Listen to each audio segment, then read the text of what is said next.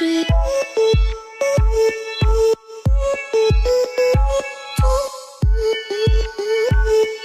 what's up, guys? Welcome to Rafa's Garage. Today I'm working on the Celica. It has a check engine light. I'm going to show you guys right now what code it has.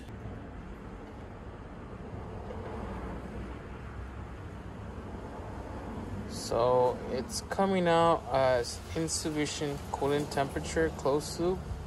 It's weird. O2 sensor and O2 sensor bank 2. So it's marking both of them. So I'm gonna replace the first one first, and then probably swap out the other one also. Might as well. So I'm just checking the other code, which is saying that it's not going into closed loop, which is the temperature control sensor, which is down here by the battery. It's that one right there. Checked it out, wasn't corroded. Checked my coolant, it's not low. As you can see, it's full. And it's operating at normal temperatures. So either way, I'm gonna swap out the O2 sensor because it's the original one. It's probably has what this car has, 200 and something miles on it, so it needs to be changing both of them, and then I'll figure out what's going on with my temperature sensor, which this one shouldn't be that old because this motor only has probably like 150, and it's came with the motor. I didn't take it off, but I'll diagnose that later. First thing is the O2 sensors. So I'm just gonna lift up the car. O2 sensors are over here. Pretty easy. You can see them where the cat is at.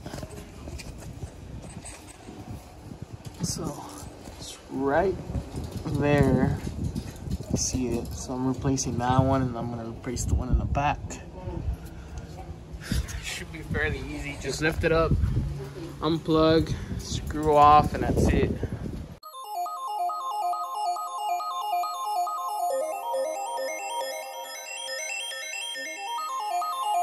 There's sensor number 1. It's bank 1, sensor 1, and then this one right here is bank 2. Oh no, bank 1, sensor 2. We only have one bank, so it's bank 1. If you have a V6 or a V8, then they go by banks. So all you need is a crescent wrench, because I don't got the right size for this, which is I'm not sure if it's a 3/8 or 3/4. Forgot. And you gotta unplug these from the top. I'll show you guys right now. I'm gonna go to the top and unplug it. Forgot. So the O2 sensors are right here. I have these extended because I put some spacers on my O2s to fool the cat. But this is sensor 2, and I'm pretty sure this is sensor 1. So I'm gonna unplug both of them. Sensors are disconnected. Now I just gotta unscrew them with my crescent wrench.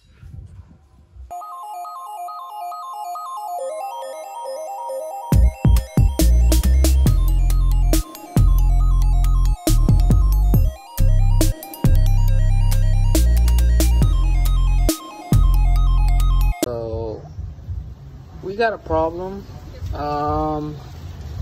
This one is not the sensor that I have. This one is the original Denso. This one's the back one. So I guess my muffler shop tried to be slick and put up an aftermarket and took my original one. And he also fucked up the thread. So that means I have to rethread my fucking header. Ain't that up? Time to head to AutoZone. Kami's already inside. Let's go, mamas. Let's go. Well, they had a, what do you call it, a tap and die set, but it wasn't enough. It wasn't big enough for the O2 sensor, but I was able to find this. Let me see if it works. Let me try it out.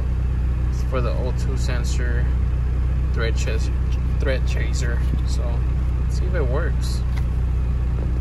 So I have two used O2 sensors I had from parting out some cars or some Celicas, and hopefully they do work.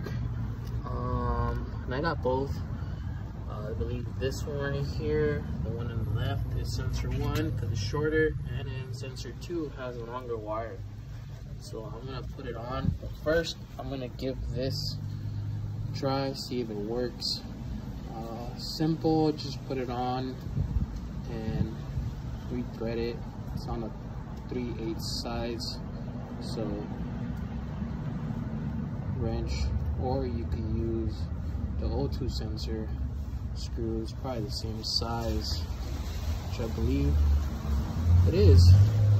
But let me give it a work and see if it works.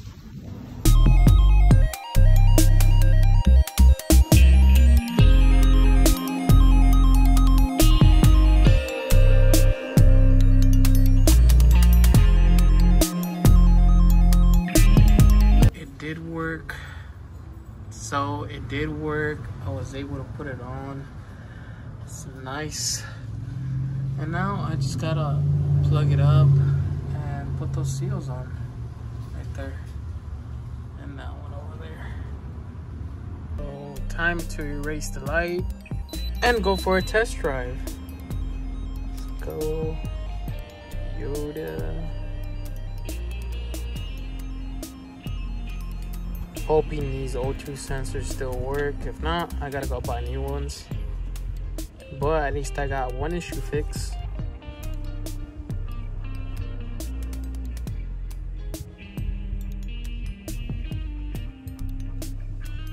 Oh yeah, that's Okami breathing right now. She's in the car. Hi, Okami. So yeah, I deleted it. Let's start it up. Light is off. Time for a test run.